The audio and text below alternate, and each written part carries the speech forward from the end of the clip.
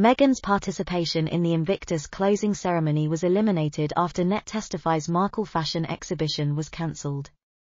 Previously, it was believed that Markle would appear with Harry at the Invictus Games closing ceremony the following week, but the Games schedule has been changed. The Games were created by Harry after he was inspired by a trip to the American Warrior Games in 2013. Harry is still proud to bring such an event to the UK for the first time. However, the new development sparked reactions from fans, with one asking why Meghan isn't participating in the worthwhile cause.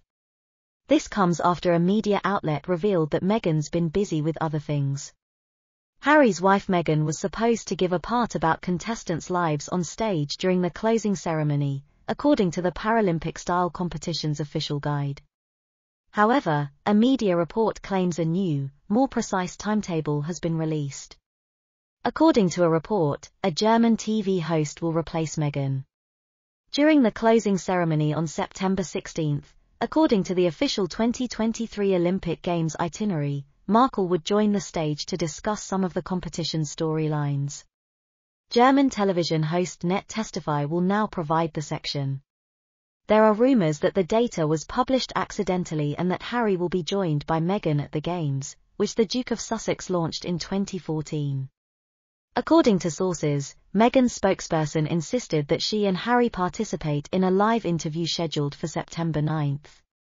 The German media reported that Meghan has not accepted the rejection and a spokesperson continues to push for her involvement, raising concerns about the logistics of transportation, particularly the use of helicopters for the transport. Meghan was previously scheduled to have a unique role at the event, co-moderating the experiences of war-disabled contestants and their families with host Hadley. The Invictus Games spokeswoman also confirmed to German media that Meghan will not be making a speech during the closing ceremony. Divergent views have been expressed on Hadnet Tesfai on Meghan's participation, with some voicing outright opposition.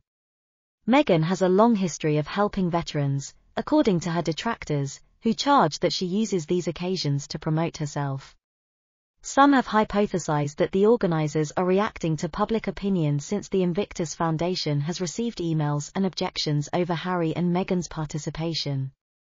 A speech by Meghan that reflected worries about her present public image would allegedly result in major sponsors like Disney and Boeing threatening to stop providing funds or support for the Games. Despite these changes, Meghan's role in the event is still up in the air, and some people are expecting trouble if she shows up or doesn't.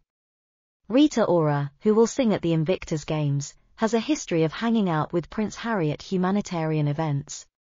Rita's earlier remarks about Meghan and Harry adding to the mystery of the situation have drawn a lot of interest and speculative attention, especially in light of Meghan's most recent expressions of gratitude during the Invictus documentary series, which some interpret as a potential hint at her political aspirations.